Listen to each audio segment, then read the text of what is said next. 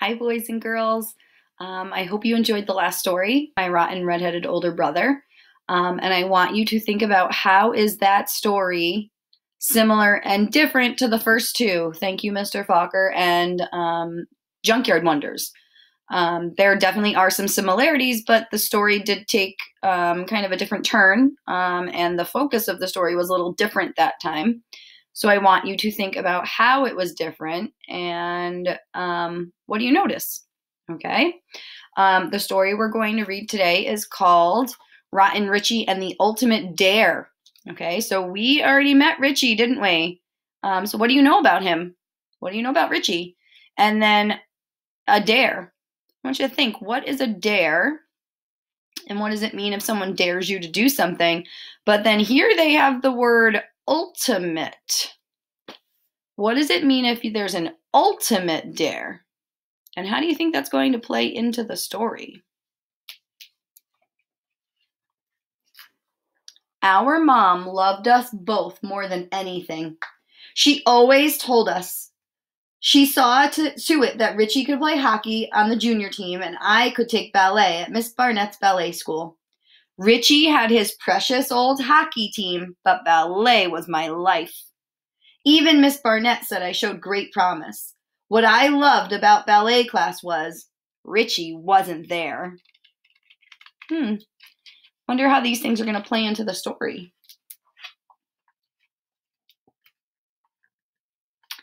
As if life wasn't bad enough, having to endure my rotten redheaded older brother all summer, my mom, brother, and I had to move away from Grandma and Grandpa's farm in Union City to Battle Creek to be closer to Mom's teaching job. Now I was going to be the new kid at school, but even worse than that, my rotten brother was going to be in the same school as I was. He was the black hole in my universe, the embarrassment of my life, the frog in my punch bowl, the spider in my cereal, the wart on my cookie, the slug in my jello, the snake in my soup. In other words, this new school was going to be a disaster, all because of him. So what's she trying to say here? He's the embarrassment to her life. He's the frog in her punch bowl. He's the slug in her jello. What do you think about what she's saying? I mean, he picked his nose and looked at it. He chewed with his mouth open. He spat when he talked, and he made rude noises with his armpits. And odor. My rotten redheaded older brother stank. He reeked of stale bubble gum mixed with rancid peanut butter and putrid gym socks with overtones of wet puppy.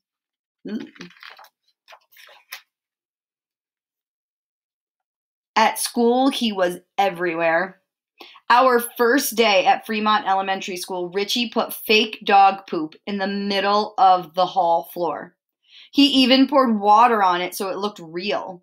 Then he stood and watched as the whole school was plastered against the walls, trying to walk around it. He'd struck again. Then just as I passed, he hollered, "Hey, look, there's my sister!" I wanted to die. So we already heard a little bit about Richie in the last story and how he's a jokester and he likes to tease his sister and kind of challenge her to things. But what did we just learn about Richie? What kind of student is he, or what kind of kid is he in school? As time passed, I managed to make some good friends. After all, they knew it wasn't my fault to have someone like Richie in my family. One night at the dinner table, I was telling Mom about ballet class and our upcoming recital. I heard the mayor will be there. His daughter dances at Miss Barnett's, and Mama, Miss Barnett picked me to do the special adagio with Paul LeBlanc, I squealed. He's the best dancer in the whole school. My brother snorted and rolled his eyes. Look, Mama, I could do a grand tourgette and a rond de jambe l'air and almost 36 releves. I got up and demonstrated. Mom clapped and cheered. Aw, I can do that with my eyes closed, Richie croaked. You cannot, I protested. Can too, he countered. Cannot, I screamed. Too, he said with a sneer. Well, ballet is harder than dumb old hockey any day, I hollered. Is not. All hockey is skating around in circles with a crooked stick, chasing a little lump of rubber. Babies could do that, I bellowed. Stop it, both of you, Mom scolded. What difference does it make as long as you are both doing what you enjoy? All the rest of the evening, Richie danced around me on his tippy toes, making rude sounds. Tweet, tweet, he teased. And just before I got into bed, he stuck his head in my doorway and made kissing sounds and said, Trish is in love with Paul LeBlanc. Tweet, tweet, tweet.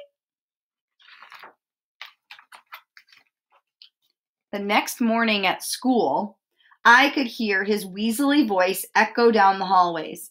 He was telling his greasy little friends on the hockey team about my doing a ballet duet with Paul LeBlanc. Then they all laughed and made tweeting sounds and danced around on their tippy toes. They kept it up all day long. Finally, I had enough. At recess, my two friends from ballet class and I marched up to Richie and his friends on the hockey team. What do you think she's going to say to him? Oh, Richie, I cooed, if you think ballet is so easy, come to my ballet school, be in my recital. I crossed my arms and waited for his answer. Richie's friends chuckled, but they were watching Richie to see what he would do. Is all he could manage to say.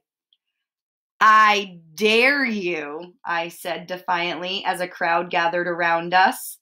Richie's eyes darted around nervously. So can you imitate what Richie would be doing right now if his eyes are darting around nervously? And why is he so nervous?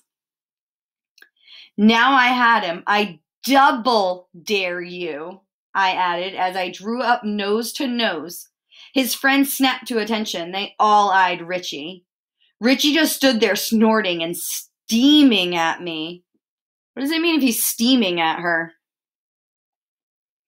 I triple dog dare you with skin doos and two-ups, I sneered. His friends reeled in disbelief.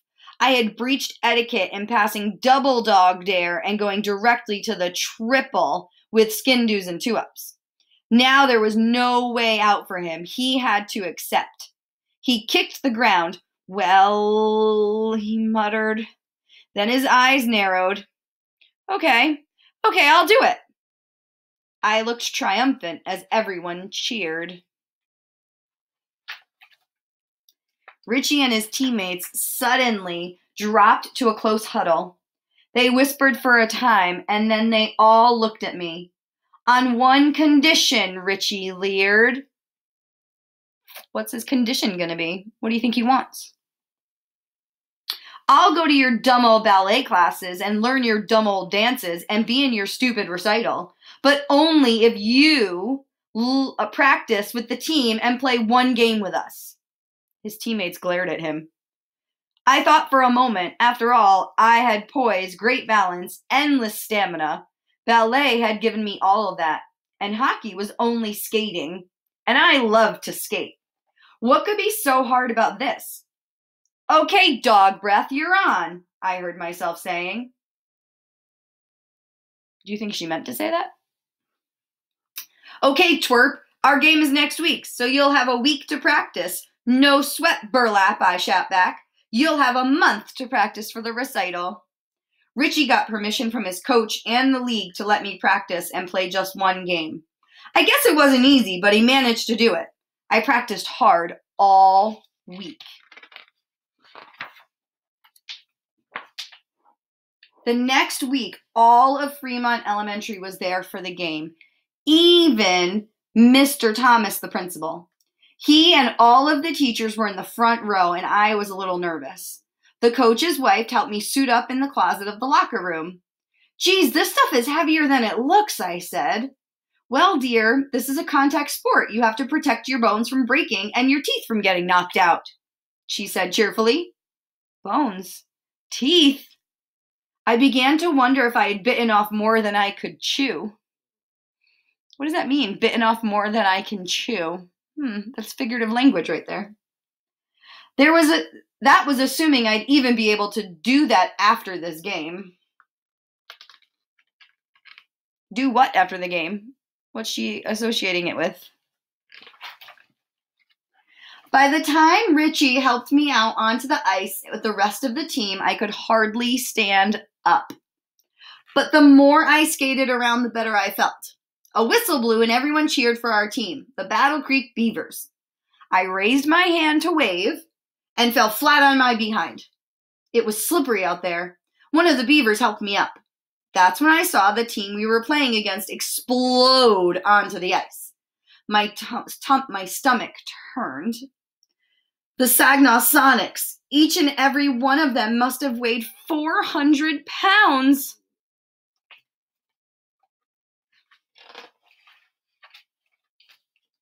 Face off, the referee called out as the two captains faced off.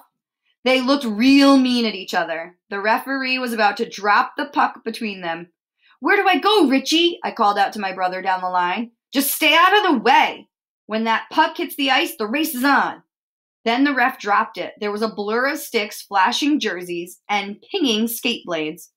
I headed straight for the wall to hang on. I saw the puck heading for me. It bounced off the wall and stopped right next to me. I just stood and looked at it. Should she just stand and look at it? What should she do? Hit it! Hit it! The Beavers yelled at me. I heard what sounded like a locomotive and saw the Saginaw Sonics closing in. Boom!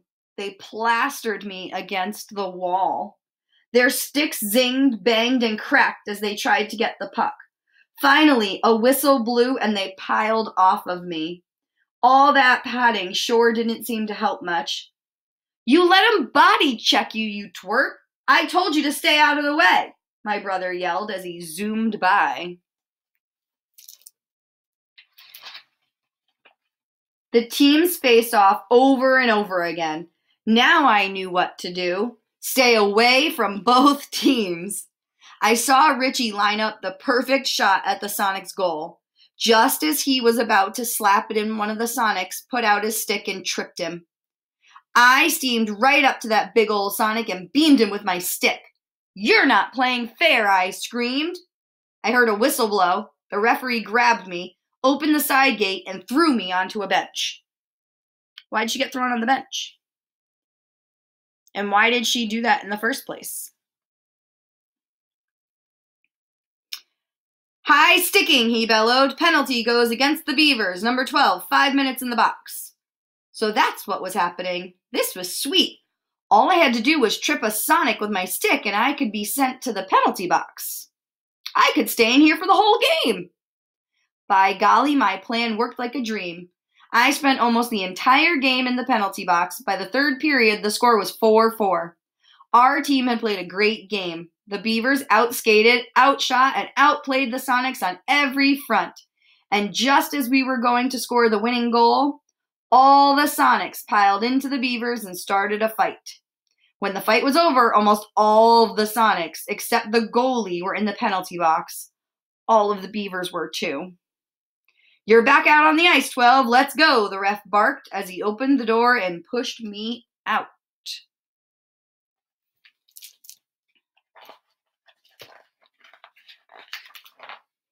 There I was, all by myself, with that on the ice with the biggest, meanest, ugliest Sonic of all.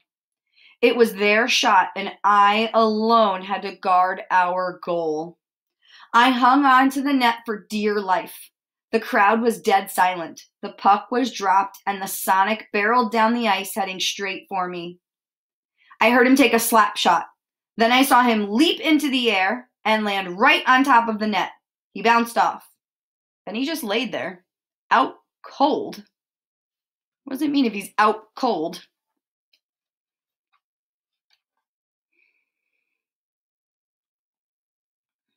That's when I felt it. I had the puck in my hand, and he hadn't made the goal. I'd caught it. The crowd exploded. Skate the puck to their goal! You have 30 seconds! Do it! I heard my brother yell. I steadied the puck with my stick and pushed it ahead of me as fast as I could. The Sonics' goal seemed miles away. The clock was ticking. The crowd was calling out seconds. Then the puck got away from me. I slid back up to it, closed my eyes, and slapped the puck as hard as I could. The buzzer sounded at the end of the game, and it was all over. When I opened my eyes, there it was, the puck, smack in the Sonics' net. I had scored the winning point. "That's my little sister!" I heard my brother call out as the crowd roared.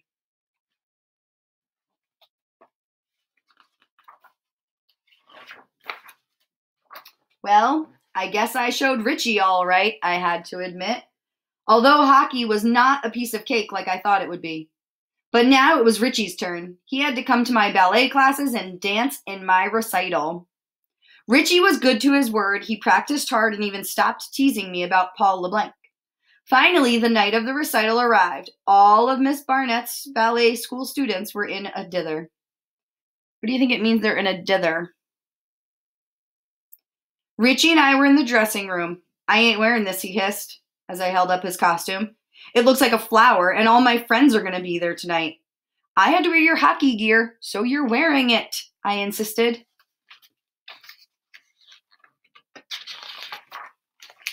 Richie complained as we all did our warm-up on the bar. He complained when we put on our stage makeup, and he complained that after all he was too exhausted to go on. "Guess it's not as easy as you thought, huh?" I sneered. We peeked out at the curtain. The whole school was there again. Richie turned so red his freckles almost disappeared. On stage, people," Mrs. Barnett called out as she clapped her hands. We took our places on stage. The music began and the curtains parted. All of us were in perfect fifth positions. All except... Who? Who's not in perfect position? All except Richie. His feet were turned in instead of out, and as we started our dance in unison, he jumped when we glided, he twirled when we leaped, and when we glissaded upstage, he glissaded downstage. When we did our pas de la chat, Richie hopped around like a rabbit. And at the end of the number, as we all did our grand arabesque, Richie lost his balance and grabbed for the curtain. That's when the audience started to snicker. What does it mean to snicker? What's the audience doing right now? He lost his balance, he grabbed the curtain, and the audience started to snicker. The next two numbers went very well because Richie wasn't in them. Richie hid from all of us during the intermission. Then it was time for the next number, the main number of the second part of the recital. Richie was a wood nymph. All he had to do was one single tourgette. Just one. Well, he did it all right and landed right on Paul LeBlanc. Paul LeBlanc lost his balance and fell into a fairy tree. The tree tipped, knocked over a gazebo, and finally fell through the backdrop. What just happened? As we were all doing our twirls across the floor, we knew to watch a spot so that we wouldn't get dizzy. Richie didn't know that. He twirled and got so dizzy that this time he grabbed the curtain and almost swung off stage. The audience roared with laughter.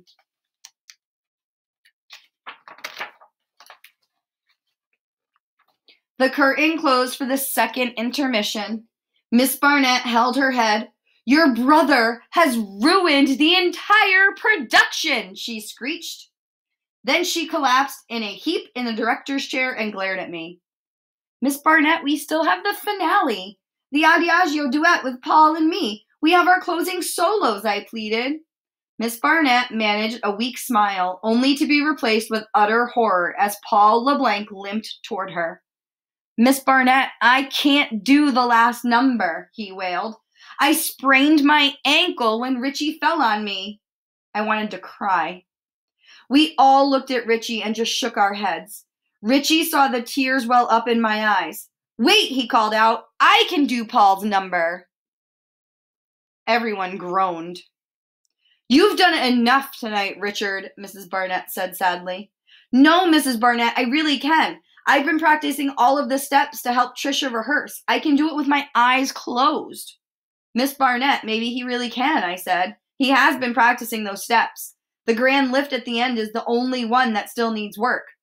"Please let me try," Richie pleaded. Miss Barnett finally agreed, but no lift at the end.